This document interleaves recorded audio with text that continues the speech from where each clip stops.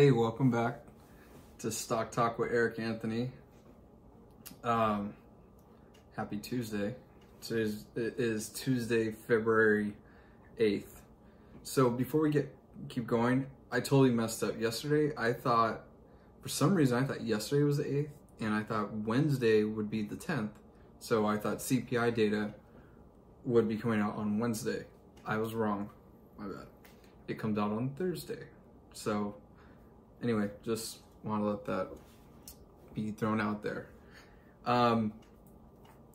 Today I'll just be talking about a little bit about market behavior, what I saw. We'll discuss some of my favorite stocks, just little things that I picked up on today. Nothing crazy that jumped out too much. We will talk about some after-hour activity that I think was pretty good to see. With how this market has been reacting with after hours. So it was like a breath of fresh air. And we'll just kind of talk a little bit about how my Tuesday went. But before that, like always, please click that like, subscribe, and notification bell. I would really appreciate it, like a lot. So anyone who's actually subscribed, that means a lot. That's pretty cool. I hope you guys really enjoy what this I hope you guys really enjoy this vlog. It's my goal to just try to give you guys insight from, like I said before, and I will probably say this time and time again for anyone that is just watching this for the first time. My whole goal for this vlog and this channel is just to be dedicated to people who are long-term investors, don't get enough time to watch the market, and just want a little bit of update on some major sectors out there, and hope that you guys learn a little bit of just some of what not to do from my mistakes, so they always say success leaves clues, so hopefully some of my success leaves you some clues, but I know for sure a lot of my mistakes will help you. A lot of my failures will definitely give you tips of what not to do. So we'll be talking about all that today. Let's just kind of jump right into it in regard to how the market behaved. Today seemed kind of normal. It was kind of up, and then it turned a little bit where it was a little sour in the middle of the day. And then at the end, seemed to be just a lot of buying, which is always nice to see. But I just want to preface this: always keep in mind bull traps. If you don't know what a bull trap is, I will explain that in another video. I think I'm going to be kind of throwing out some terminology that I've learned along the way, and help to give it back to people, because there's so many channels out there where people are just dropping bull traps and, in the money. And there's just all these terminologies that just, for me, still go over my head. I'm like, what? I don't even know what you're talking about.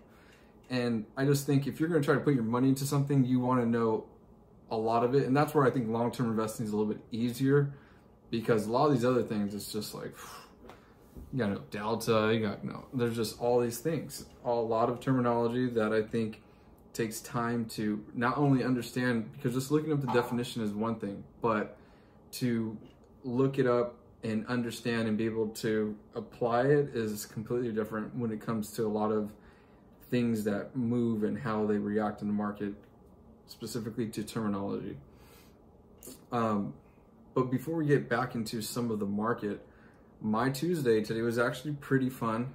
Like I told you before, I'm off, so I just got some time. And today was nice. Actually, last night we ran out of coffee. So my wife was like, oh, we're gonna wake up and not have coffee. Now, a couple years ago, that would have been true. But thanks to Instacart, I was able to put in an order. And when I woke up this morning, there was a bag of some food that I needed, because you have like a $30 minimum for them to deliver it. So got some goods for the house and got 2 packs of coffee. So that was actually pretty nice. From there, just had breakfast. Again, I really enjoy making breakfast. As you can see here, all the typical things I like to make: eggs, bacon, cheese, cilantro, toast, waffles. But today it was a little different. Today we added some avocados, some healthy fats to the mix. And that was, that is always nice, because the reason why we add avocados, that's actually something I bought from earlier, is it's my son's favorite thing. It was like one of the first like solid foods that he ate. So now, if he doesn't want to eat eggs, boom, eggs and avocado, he eats those bad boys. So that's that. I mean, he loves avocados so much. My wife and I love her, oh my God. It was her idea for us to be avocados for Halloween. So we dressed up as avocados for Halloween. And we went to our downtown area, and it was actually kind of funny. You would be surprised how many people came up to us because we were dressed like avocados. And, you know, people were like, "Oh, what are you guys? That was such a great idea. Love it." And I was like, "We're avocados," and he's guacamole. So, yeah. It was funny. There was like one family that walked by and they're like, "Avocado, avocado." I was like, "Hey." So that was kind of cool. But anyway, avocados is the theme today, for sure. I think I'm actually going to title this vlog Avocados. Avocados. Yeah, avocados. And actually had avocados today for lunch too. But yeah, after breakfast, we had Little Man down. My wife and I just kind of kicked it today. We watched the season finale of Schitt's Creek. If that's on Netflix, I don't know if any of you guys watch it, but it's a pretty good show, just like a feel-good show. So we finally got to the end of it. We've been trying to end that show for quite a long time, years. I think at one point we got to like midway and then we started over, but anyway, we finally finished it. So that was kind of cool. After that, he woke up, we grubbed a little bit. He grubbed a little bit, we took him to the park. It's always nice to take him to the park just so you can see other kids. And personally, it's nice to just see people out again, which is awesome. I love socializing with people. I just love people in general. So it's nice to just see people out again. Do you guys remember when they took down the like basketball rims because that was going to be preventing? Anyway, basketball rims are back at the parks now. So it's just very exciting to see. To me, it's very exciting to see. After that, what do you call it? The walk back home was nice. Like even getting to the park, it was a nice stroll today. It was perfect weather. Man, it was just one of those nice days. There's just really, that's all I can really say. Just one of those nice days. Little man had a great time in the jungle gym. It's funny, he has to hang out in the little guy jungle gym compared to the bigger kids. So he's like on the swings and he's like, "Oh, hey, what's going on over there?" It's so cute. He went down the slide today. We hold him, but it's just fun. I just love seeing him happy. I think he's gonna be pretty social too when he grows up. I don't know. But yeah, that was basically the day out. Came back, made him more avocados with salmon and a little bit of mayo. And I was looking, I was like, damn, looks kind of good. So I decided to make myself, like, instead of a tuna melt, I made myself a salmon melt. And all I had was some cheddar cheese. So I decided to add that bad boy on there, put some avocados, and boom. It was actually quite good. After we were done eating, I decided, okay, well, this is a good time to go to the gym. Went to the gym, and well, actually before that, I was kind of doing a little more DD. What is DD? Due diligence. It's something that I think is very important for a lot of investors to do. Like I was saying earlier, you don't want to just throw your money into something you don't understand. So if you don't understand the language, you don't understand how, graphs work, you don't understand how to read some of these financial statements, if you don't understand any of those things, or even just how the market's behaving in general, that right there is something I think you want to just stop before even throwing money in. and start educating yourself a little bit in those departments. And I think it would be superbly advantageous to you to do that. I think right now, like when you go on TV, unfortunately, if something's trending in like a Google search, for example, there's more than likely going to be, it's going to be on YouTube. And the same stocks are just going to be discussed. There's so many stocks out there, so many sectors. Find something that you're interested in and invest in that. And I think it becomes so much more fun, and you become so much more involved in the process because you thoroughly enjoy where your money's going into, rather than just, you know, blind and just throwing your money in blind, right? One thing that you probably want to do with your DD after you do your DD is then decide, okay, how did I come to my decision? Do I have enough money to invest in these companies? And if I don't have enough money, how can I save up? You know, a great way of saving, perfect example today. I was going to buy breakfast because I was just kind of lazy from cooking. And I was like, no. Because if we were to buy Black Bear, that'd probably come out to be like 34, 35 bucks, right? And so instead, didn't do that, and actually transferred money over to my brokerage account because I was gonna buy today because the market was actually kind of red. And I love buying on red days more so than buying on green days. So I was like, okay, well, 34 bucks, maybe I can get like 15, 16 shares of BNGO. That was the goal today. But it was nice just, you know, instead having it in the account, knowing, okay, I might make a buy today, which is always fun to build up the equity and then kind of go from there. So getting back to DD, right? So did that. After I did my DD on some of my favorite stocks, which I'll be showing you guys shortly, decided to go to the gym. It was leg day, and it was actually a pretty good day. Just got in, got out. Today was all like just quad base, but anyway, that was kind of my day, and it was actually, like I was saying, a really nice, productive, and just a beautiful day outside. And those are always nice. I think I appreciate them more so now than ever before. But in regard to the market, as I was saying, it started here, kind of went down a little bit, and then there was like this reversal, and I was like, I wonder why this reversal. And I was starting to hear like on CNBC that there was a little bit of like, people were just starting to acknowledge, and even some YouTubers and even in Bloomberg, they're acknowledging that small caps are almost like bottoming out, right? And in some cases, look at NNDM, almost like, is this a reversal? So don't get too crazy, but these are some of the things that I noticed. You know, there was a little bit of reversal, a little bit of buyback towards the end of the day, and that's always a telling sign of just kind of where the market sentiment is at that time.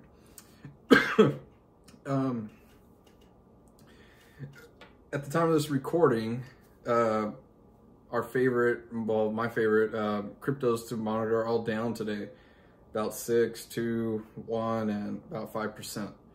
You know, nothing too crazy. Something to keep in mind out there if you're new to the market is that crypto usually is popping more on the weekends than during the week. So just something to keep in mind. Well, another thing, cases, right, for the vid, that's down. That's about 250K on a 7-day right now. And remember, if you saw videos before, I had mentioned that at one point when we were at our peak, it was about 1.1 million, and it was dropped at that time. It dropped to like 350K cases, and now it's dropped to 250K cases, which is great to see. You know, some of our favorite stocks, such as BNGO. Today, BNGO announced that they're hiring. And, you know, that's maybe not so too significant. You know, it was up today, which was nice. The entire genomic sector, for some reason, was down, but BNGO was up today, as you can see here. But yeah, with BNGO today, the announcement of hiring as a research, in the research lab was always nice to see, because especially with things going on right now, if you notice, it's better to be saying you're hiring than firing or letting people go. Like if you notice what was going on over at Peloton just got rid of almost 3,000 people, right? And Now there's discussions about just being acquired at this point. So to me, when you see your company posting jobs and letting you know that they're hiring, is always a good sign. As I said before, NNDM had showed a little bit of a reversal towards the end. It's kind of been positive the past couple trading sessions, which is always great. So something that just kind of monitor if you are a big NNDM fan. It's always nice to see.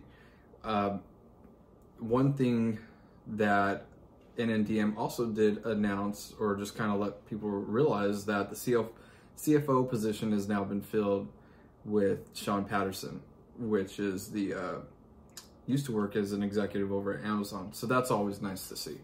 Those things are things that kind of jumped out to me today. ABML just kind of showed a little more progress with the project, and just like I said, just one of those days, kind of steady, kind of stagnant, but not a day that I think was worth trying to deep dive into any plays from the things that I monitor. Even Mount Fang today was kind of stagnant as well, as you can see here. So, you know, getting back to what I was telling you about, almost buying Black Bear for about 34, 35 bucks, and then sending it over to my brokerage account and wanting to use that to buy BNGO today. But it didn't happen. Why didn't it happen?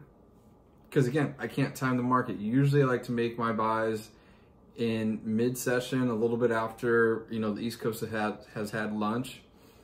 And usually around that time, if I see things are green or going up, I'm like, I'll just kind of be patient and wait. You know, it's always best sometimes that if a decision doesn't need to be made, then don't make the decision. Sometimes you just want to be patient. You want to be patient with how you allocate your money. And in instances like these, now that money is no longer just spent on food, even though you have food here at the house, food at your house, right? Now you have that you had a good meal, cheap, and now you have the money in your brokerage account that you weren't even anticipating, and it's still saved. And so that kind of brings me to one of the mistakes I've made as an investor, and maybe you guys can learn from me and not do this. A few years back, maybe like 5, 6, 7 years back, I don't even know, it's a few, anything more than 3, right? Chipotle was something that I could barely afford at the time. I used to love eating at Chipotle, and I was unaware that as I had kept going there, I realized that Chipotle was funded by McDonald's. Like, McDonald's was owning part of it, right? Like, and then they took it out. I don't know why companies do this. Toyota did this with Tesla before too. But anyway, so Chipotle's stock at that time was like hovering around the 3s for quite a while. And I kept, you know, at that time, if all I could, like, Chipotle to me was a big meal. But I always felt in my heart, or like in my mind, not like, oh my God, I'm in love with it, but I felt that, you know what, I would love to invest in Chipotle, CPMG, and stock ticker CPMG. And I always, you know, I've always told Crystal, my wife, I always told her, we gotta invest in Chipotle. And I always tell her, when it gets lower, we just gotta hop in, we gotta hop in. Truth be told, that thing's never gotten lower. You know why? That has actually, it follows suit with companies like Tesla, companies like Apple, Coca-Cola, all 4 different type of companies, right? But what makes these 4 unique is that they all build their own products. And that's important for a long-term investor, is, you know, specifically like with Chipotle, what's always like blown my mind is that they do their own farming. They grow their own food. They're growing the product. They control the trucks to their facilities. They control the trucks to all the locations that they have, and they're just doing the damn thing. And so today in after hours, they of course reported great earnings. they beat their EPS, earnings per share, and they also had a beat on revenue. And like I was saying before, those two metrics are always big on how algorithms read these reports, as well as how the market reacts to these reports, which includes all types of investors, and even growth too. That's something that a lot of people pay attention to as well, and guidance. Those are things that I'll probably discuss, like I said, probably on the weekends. I think what I will be doing, since we don't have that much market chatter, is that will kind of just be a little bit more catered to videos that I feel are informative, that can probably benefit you on just more mistakes that I've made. So there you go. And so yeah, getting back to Chipotle, like I said, I've always liked it when it was in the 3s, 2s. When it dropped to like the 1s, I was broke, could not afford it. And now, after today, after a 6% jump in after hours, it's trading for, look at that, $1,600 per share. So that's a perfect example of, and you know, look how it follows this trajectory of just stagnant. You know, it's just staying in this channel, boom, boom, boom, stay in this channel, and then look at it, look at these stairs up, boom, boom, boom. Because after a while, after you stop investing in yourself as the company, I mean, I don't think these companies are never not investing in themselves. What I'm saying is these investments that you make in yourself as a company, that you reinvest into growth and reinvest into the right hires and the right sites and all these things, rather than focusing on the short term or even focusing on the well-being of the shareholder. When companies focus on the best interest of the company, those are the companies I think that are almost my favorite to not almost, they're always my favorite companies to invest in. So just something to keep in mind if you're new to the market and there's something that you want to kind of figure out how to throw your money in, because how you put your money into the market will change depending on who you are, your behavior as a person, and who you are as a person, and your financial situation at that time. Some people are going in for quick runs, day traders. They do the damn thing. There's people that do swing trading, option trading, and some people focus on dividends and others focus on long-term. But you want to think about long-term investment, that's not 1 year, 2 year, 3, 5, 6, 10 years. That's real long-term investing. And if you can, you know, wrap your brain around that type of approach, in my opinion, again, not financial advice, you can see yourself with some substantial returns, as long as you're investing in companies that have strong fundamentals, right? And something that you have high conviction on. I hope with this channel, I can just kind of give you some strategies as well, along with the mistakes I've made, to help you become better investors. I don't think it's my job to try to tell you what to and what not to buy. I'll just tell you, you know, every day I'm going to tell you what interests me, things that I pay attention to. And yeah, but as the day is kind of winded down, just about an hour and a half ago, by the time of this recording, it was Senator Warren and Senator Daines introduced the first bipartisan Senate bill to ban lawmakers in trading stocks. You know, why that's important is because we all know that there's a lot of money with Congress that's in stocks. Don't need to kind of go down that rabbit hole. But as an investor, if you're trying to figure out your positions, and if you can do some of your DD and figure out where some of the money has gone to specifically with certain companies, I don't know, Microsoft, right? It might be advantageous for you to figure out, is that money still staying in? Has that money left the market?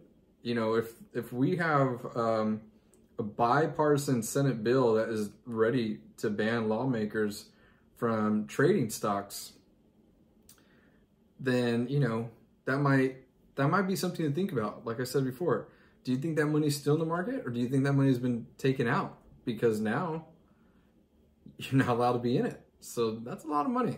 And I know some members of our Congress have been open saying that that's how they reciprocate or basically pay themselves because of all their hard work. So something to think about. So yeah, so some things we want to probably just keep in mind for tomorrow will just basically be, how does the market react to the bill that the bipartisan bill that they have for banning congressmen or Congress from trading just in general, right? So let's see how that goes. That paired with CPI data that comes in not so hot, and or maybe, you know, that doesn't scream hyperinflation, we might have a dovish response in the market for quite a while until the Fed speaks in March. So just something to keep in mind. I'll hope to bring you more. Tomorrow I will be focusing a little bit more deeper on Palantir and its contribution to some of the vaccination rollouts, as well as just data in general regarding that space, and how they utilize their product Foundry for that. All right. Well, like always, I'll see you guys mañana, and you guys have a good rest of your night. This was Eric Anthony with Stock Talks. Oh, this was Stock Talk with Eric Anthony. Hope you guys have a great night.